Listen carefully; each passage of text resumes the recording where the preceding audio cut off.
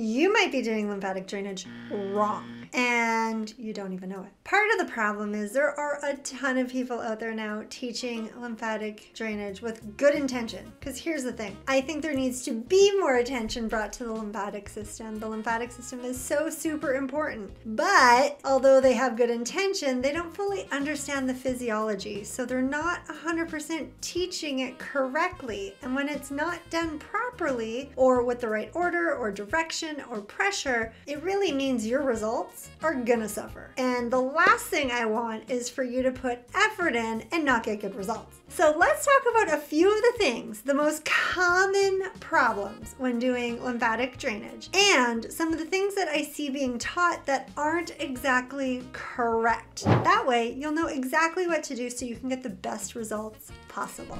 First things first, when we're doing lymphatic drainage, why it's important is because our lymphatic system doesn't have a pump. It's not like our circulation or our circulatory system. Our circulatory system has our heart, right? And our heart pumps our blood everywhere. It pumps it all the way to our fingertips, into our brain, down to our toes, and every tissue, gland, and organ in our body. The lymphatic system then takes that waste fluid from cellular metabolism, from every tissue, gland, organ, fingertips, brain, toes, and brings it back and returns it to the circulatory system. So it's this beautiful loop. It's amazing what our body does. But where it returns it to the circulatory system, so where it returns it is back above our clavicles, which is what I call termini. Termini means end. There's a lot of people that use termini. So right above our clavicles is the termini. Now what I see happening is a lot of people are not always starting at the termini. And the problem with that is a lot of people have congestion here. If you were puffy above your clavicles or even below, that could mean that you have lymphatic fluid sitting there. And the longer lymphatic fluid sits, it's gonna drive inflammation, right? So fluid, especially waste fluid that is holding onto toxins and bacteria and viruses and waste products, it can cause further breakdown and bigger problems. So always starting at the termini is extremely important. I'm even gonna go to say starting and finishing with the termini, because you just want to make sure that this area is free and clear. This area has the lowest pressure of any part of your body for lymphatic fluid. And fluid always flows from high pressure to low pressure.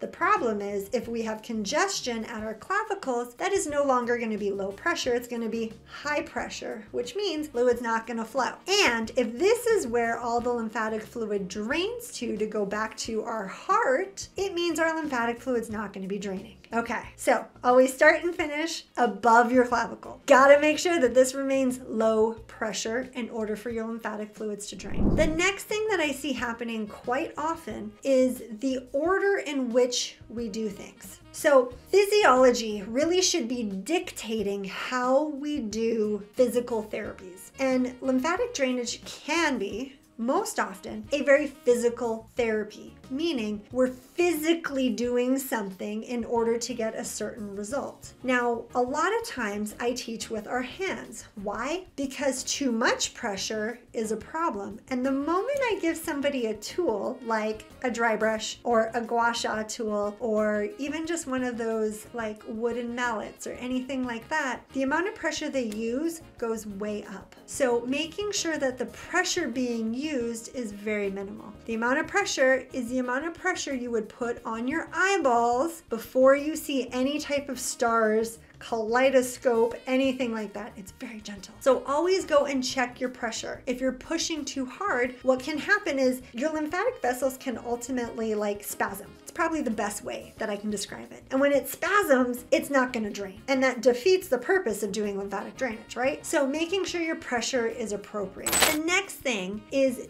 doing the order. So knowing where fluid, and order and direction really do go hand in hand. Knowing where the fluid is draining is so important. I see a lot of people who go, you got to open up your armpit first in order to clear your head and neck. You got to open up your armpit, especially if you're a female wearing a bra. Bras are going to congest a lot of lymphatic fluid in your breast tissue. And what that's going to cause is more congestion in your armpit. 100%. I do think opening up and clearing your armpit is important, but clearing your armpit is not going to help with your head and neck. Why? Because our head and neck are above our clavicles, above our termini. Our termini, all the vessels, are going to drain along this outside of our neck and drain right into the subclavian veins on either the right side or the left side. So doing anything with your armpit is going to have very little, if any, effect on your head and neck. But draining your armpit is really going to help with your breast tissue or chest, your upper abdomen, so above your belly button. It's going to help with the rest of your arm and hands. So knowing what is going to drain where is so important.